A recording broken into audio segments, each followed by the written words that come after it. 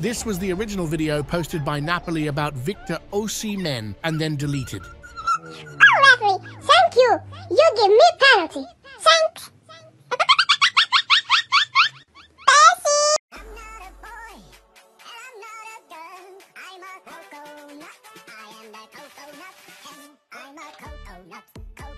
The player's agent announced that Osimhen is considering taking legal action against Napoli.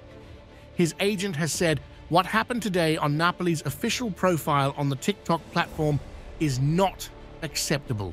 A video mocking Victor was first made public and then belatedly deleted. We reserve the right to take legal action and any useful initiative to protect Victor. Osimhen has removed most Napoli-related posts from his Instagram following the TikTok incident yesterday. He dragged Napoli to their first league title in 3 decades last season, only for the club to turn around and make fun of him on social media for a missed penalty. What do you think about this whole situation? Let me know your thoughts in the comments below.